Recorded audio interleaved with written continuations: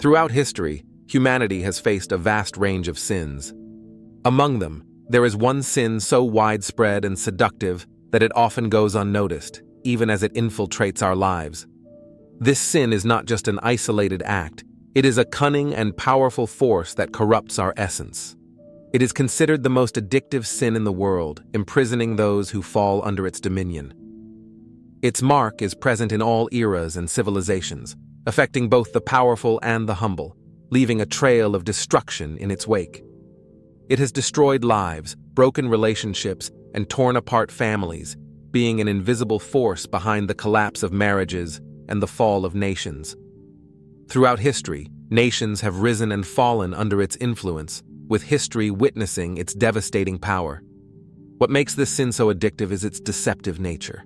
Once it sets in, it is relentless, consuming people's thoughts, directing their actions, and determining their destinies. From the beginning of my sermon, can you guess what this sin is? Go ahead, try to guess.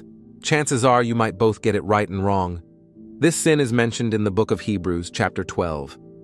Therefore, since we are surrounded by such a great cloud of witnesses, let us throw off everything that hinders and the sin that so easily entangles, and let us run with perseverance the race marked out for us, fixing our eyes on Jesus, the pioneer and perfecter of faith.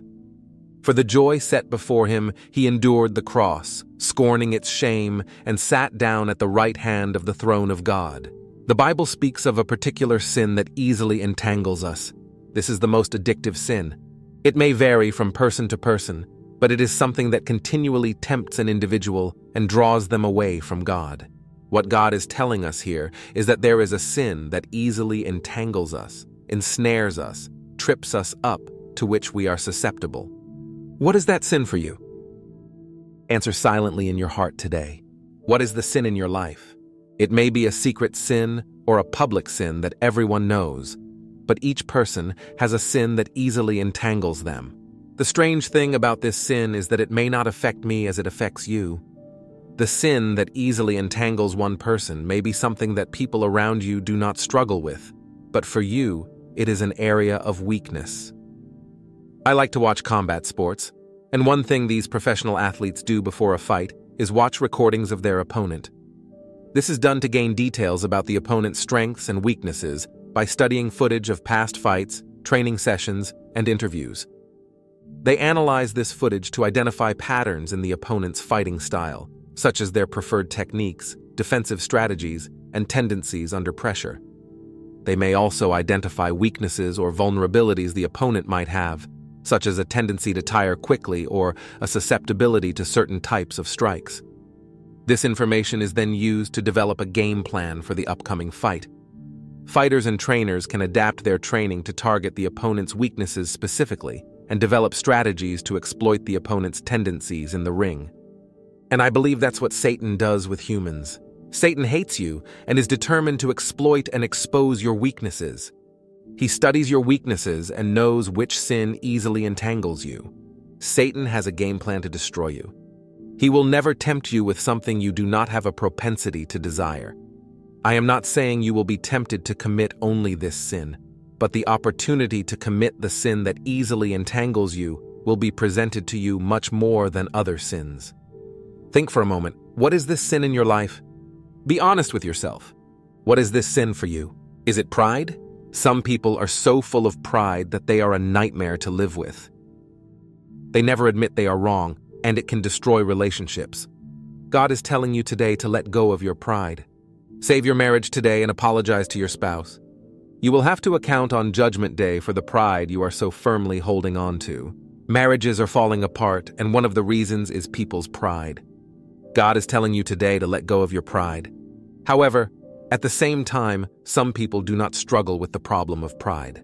They walk in humility, but that is because pride is not the sin that easily entangles them. For you, is it gambling? Gambling addictions are serious.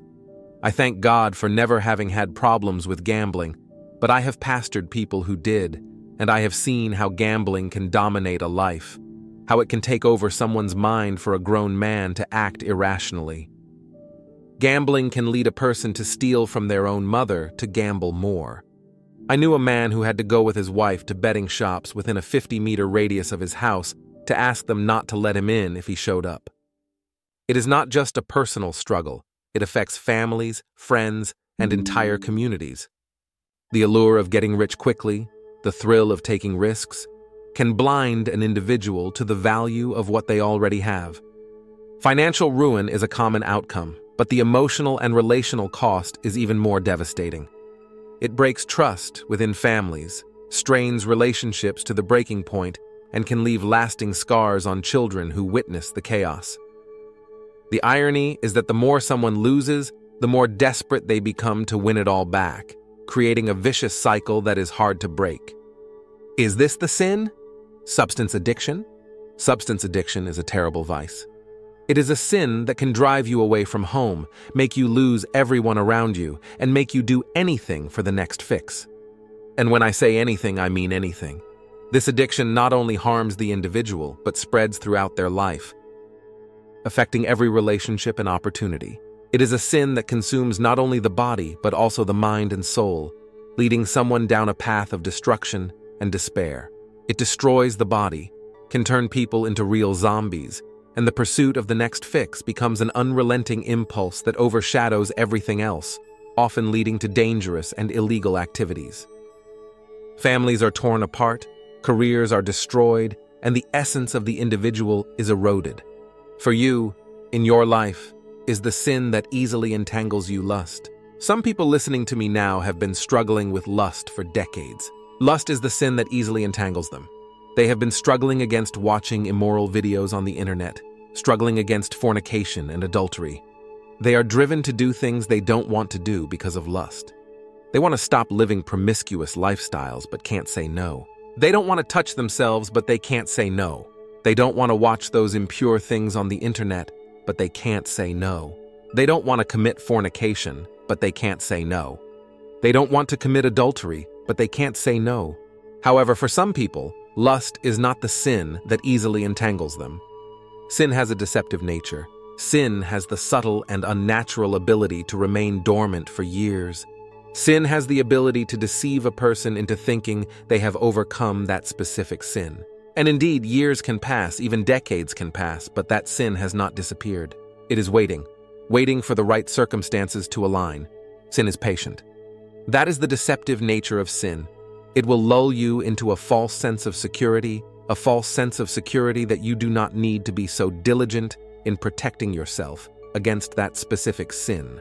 As time passes, you start to let your guard down and believe you have overcome that sin.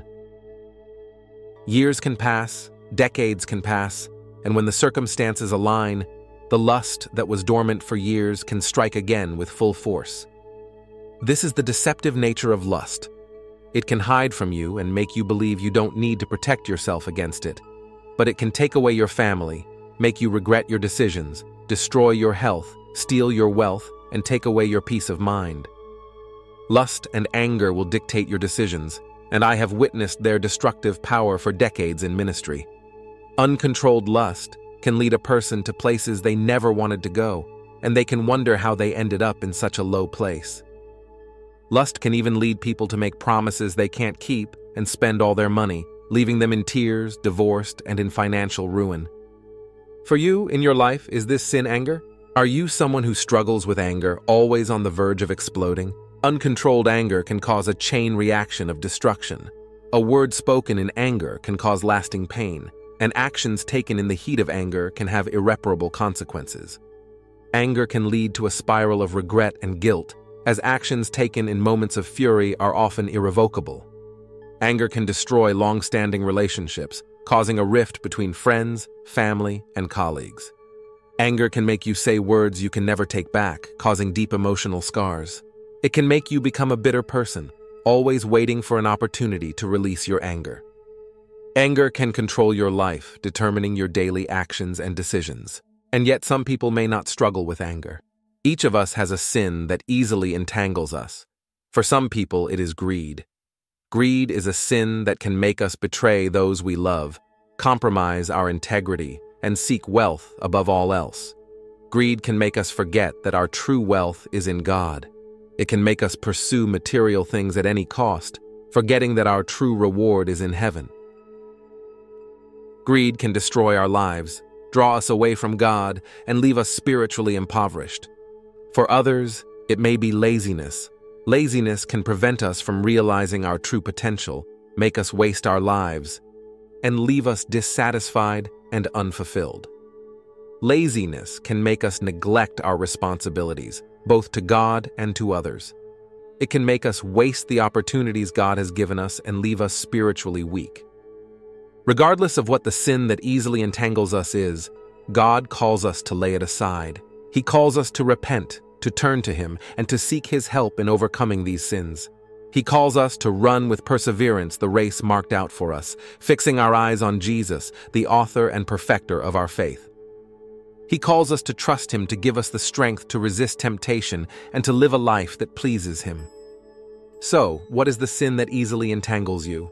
Identify it, confess it to God, and ask Him to help you overcome it. God is faithful and just to forgive our sins and to cleanse us from all unrighteousness. He is powerful to give us victory over any sin that easily entangles us. May we live lives that glorify God, running with perseverance the race marked out for us, always fixing our eyes on Jesus.